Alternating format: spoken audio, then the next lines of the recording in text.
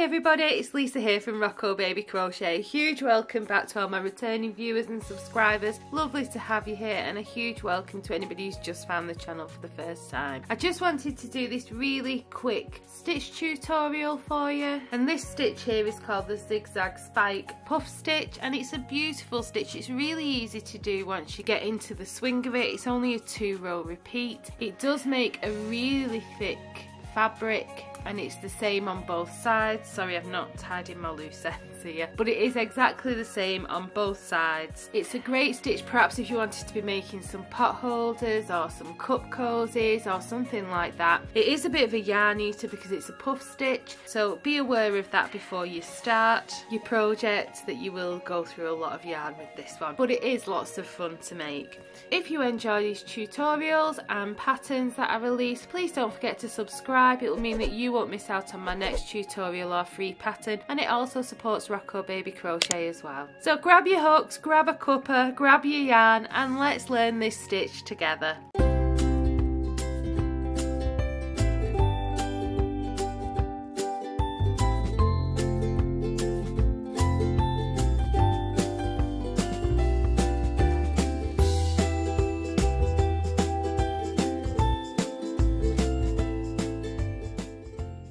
So to begin, you want to make yourself a slip knot and pop that onto your hook. And the foundation chain for this stitch is any multiple of 2. So you're going to want to make a foundation chain which is an even number to the width that you want your project to be at. I'm just going to do a really small sample here, but feel free to chain as wide as you want it your project to be, as long as it's an even number. So you're going to yarn over and pull through, yarn over and pull through, yarn over and pull through. So I've just made 4 chains, 5, 6, 7, 8, 9, 10, 11, 12, 13, 14, 15, 16, 17, 18, 19, 20, 21, 22, 23 and 24, and I'll just leave it there for my sample piece. For row 1 we want to start in the second chain from the hook. Now remember, I prefer to use the back bumps, but if you want to use the front side of your work, you're counting down 2 V's and it's into that second one there that you'll be working. I just prefer to turn my chain over and work into the bumps that run down the centre of all these stitches, and it's into that second chain along. I'm going to be inserting my hook and placing a UK double crochet, and then I'm going to be placing 1 UK double crochet in every chain along. So I chained 24, so at the end of row 1 I should have a stitch count of 23. So your stitch count should be 1 less than the amount of chains you made, remembering we skipped 1 chain at the beginning of row 1. So if you want to go ahead, work your way along, placing 1 UK double crochet, US single crochet in every stitch along. I'll leave links to the videos for these stitches if you need a bit of a refresh on the stitches that we're using in this pattern. This tutorial is just about showing you the zigzag stitch. So come to me when you're at the end, when you're about to finish up at the end of the row. We're going to do a colour change in this last stitch, so press play when you're just before that point. I'll see you shortly. So I've reached my very last chain, and I'm going to insert my hook into it as usual and pull up a loop, but at that point then I'm going to drop this first colour and pick up my second colour. Now you don't want to cut off that first colour because we'll pick it up in rows as we work up this piece of work. Drape your second colour over your hook and pull it through to finish off that double crochet, and if you just pull on that first colour, it just tightens everything up a little bit for you so your edges are nice and neat. Then you're just going to chain 1 and turn your work. So that chain 1 that we've just made doesn't count as a stitch, it's just a turning chain, and into the first stitch here that our chain 1 is coming out of, you want to place a UK double crochet, and then you are going to chain 1. Into the very next stitch across is where we're going to place our first puff stitch. So what you want to do is you're going to yarn over, insert your hook into that second stitch, yarn over and pull up a loop, and you're going to do that in total 3 times. So that's 1, 2 and 3, and at this point you should have 7 loops on your hook. So 1, 2, 3, 4, 5, 6, 7, and then you're going to yarn over, pull through all loops on your hook, and then chain 1. And that chain 1 is really important to keep your puff stitch all together. Then you're going to skip a stitch, and into the next stitch along you're going to place another puff stitch. So yarning over, insert your hook and pulling up a loop, in total 3 times. 2 and 3, yarn over, pull through all loops on your hook and chain 1 just to secure your puff. Skip a stitch, and into the next stitch along place another puff stitch. So yarning over, insert your hook into that second stitch along and pull up a loop, in total 3 times. So there's 1, 2, 3. So you'll always have 7 loops on your hook. Yarning over, pull through all loops on your hook and chain 1 to secure. Skip a stitch, puff stitch into the next one. So yarning over, pulling up a loop 3 times. 2 and 3.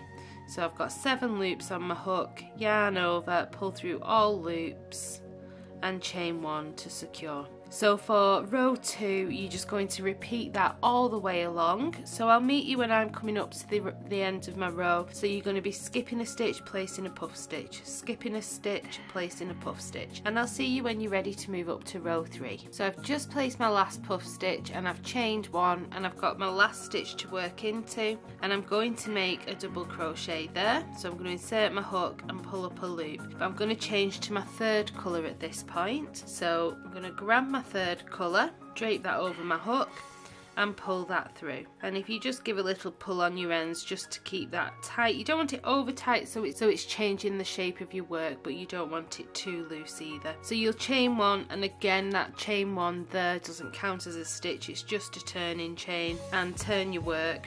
And don't worry about your 2nd colour. Again, similar to the first, we're not going to cut it off, we're going to pick it up in later rows. And into this first stitch here we're going to place a UK double crochet and chain 1. And then what we want to do is we're going to skip across to this very first skipped double crochet in row 1. So we're skipping row 2 and we're going down to row 1, and in between these 2 puff stitches you should be able to see a double crochet, and we're going to work a puff stitch into that double crochet there. So you're going to yarn over, insert your hook and pull up a loop, and you're going to do that in total 3 times. 1, 2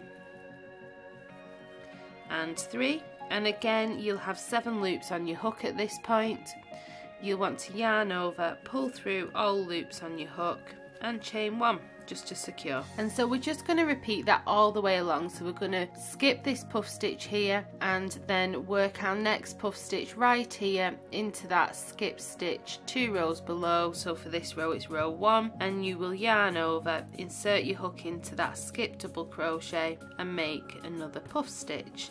So inserting your hook, pulling up a loop 3 times until you've got 7 loops on your hook, yarning over and pulling through all loops on hook, and then chain 1. Skip your puff stitch and work into the skipped double crochet 2 rows below, yarn over, insert your hook and place a puff stitch there. And you'll do that all the way across for row 3. Skipping the puff stitch, working into the skipped double crochet from 2 rows below. And when you're ready to move up to row 4, come back to me and we can do that together. So I'm just placing my very last puff stitch of row 3.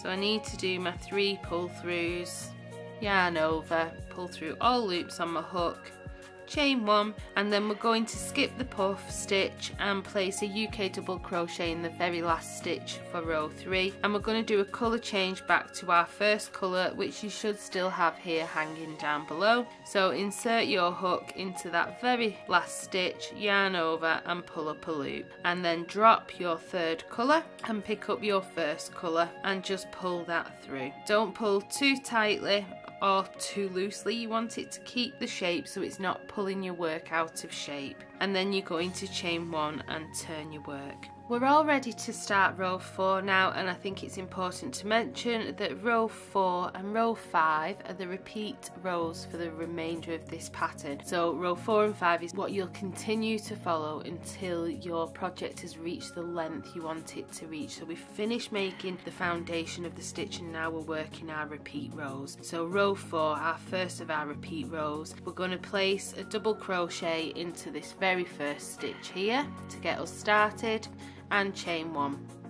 And then what we want to do, we're going to skip 2 rows. So we're going here in between our, for me, my red colour, and in between my first double crochet and my puff stitch there was a chain 1, and that's where I'm going to place my first puff stitch. So I'm going to yarn over, drop down and place a puff stitch exactly the same way, inserting my hook and pulling up a loop 3 times till I've got 7 loops on my hook, yarning over, pull through all 7 loops and chain 1.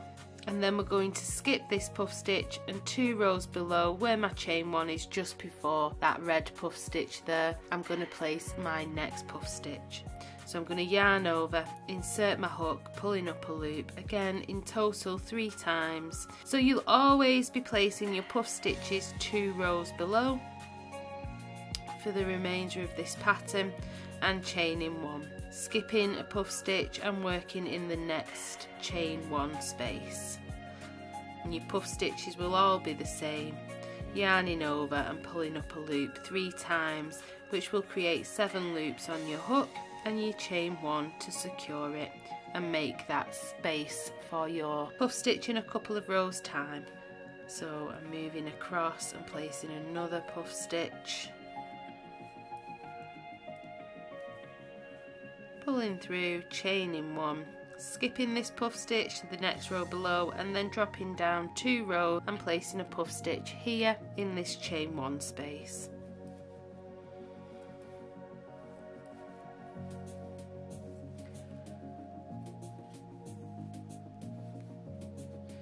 Skipping this puff stitch and working in the chain 1 space 2 rows below and placing another puff stitch. So if you want to work your way across your row, press pause and come back to me when you're ready to move up to row 5, and I'll show you row 5 together. So I'm just at the end of row 4. I've already placed my very last puff stitch, chained 1, and I'm just going to make a double crochet into this very last stitch here, pulling up a loop in my first colour, dropping my first colour and picking up my second colour, which for me is the red, and just pulling that through. Chain 1 and turn your work. So for row 5, what we're going to do, I'm going to place a double crochet into this first stitch and chain 1, and then we're going to skip this puff stitch here and work into the chain 1 space 2 rows below. So that's the cream row for me. So I'm going to yarn over, insert my hook into that chain 1 space 2 rows below and place a puff stitch there, 1, 2 and 3, 7 loops on my hook, yarn over, pull through all loops and chain 1, and then we'll skip the puff and work into the next chain space 2 rows below, so into the cream for me,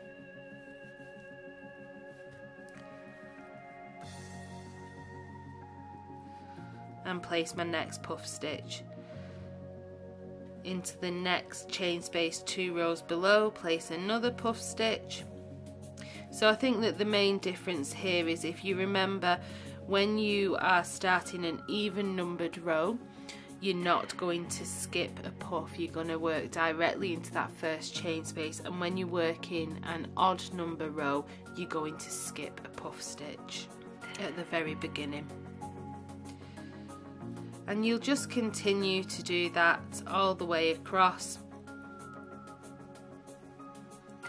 placing a puff stitch, skipping a puff stitch and placing a puff stitch in the chain 1 space 2 rows below. So meet me when you're finishing up row 5 and we'll move up to row 6 together. So I've just placed my last puff stitch, chained 1, so this is for row 5, and I'm just going to insert my hook in the double crochet just at the end there and pull up a loop, drop my second colour and pick up my third, and then I'll repeat row 4 again. So I'll chain 1 and turn my work. Like I said, you will just repeat rows 4 and 5 over and over. So the even numbered rows, what you're going to do is place your double crochet, and then you're not going to skip anything and place your first double crochet in the chain space 2 rows below. To know that you're on an even row, your loose end from your foundation chain, if you are right-handed, will be on the right hand side, and for left-handers that will be the opposite, it will be on the left hand side. But if you're right-handed, your loose end from your foundation chain will be on the right hand side when you're on an even row, and when you're on an odd numbered row it will be on your left hand side. So when you're on an even, you're not going to skip anything, you're going to work a puff stitch directly here into your first chain space, and when you're on an odd numbered row you'll skip a puff stitch. That's the easiest way I find to remember it. So this video will be time stamped, so feel free to click between rows 4 and 5 if you need a little bit of a recap. It is a bit of a yarn eater, just be aware of that before you start your projects. But I hope you have lots of fun. It's a really easy stitch once you get into the swing of it. I hope you've enjoyed this tutorial. If you have and don't want to miss out on the next tutorial, then please hit the subscribe button below. It would also be great to see you over on the Facebook page, sharing pictures of any makes that you've done recently. We've got a lovely little community growing over there on Facebook. Have lots of fun with this stitch. Take care, have a great week, happy hooking, and I'll see you real soon. Bye!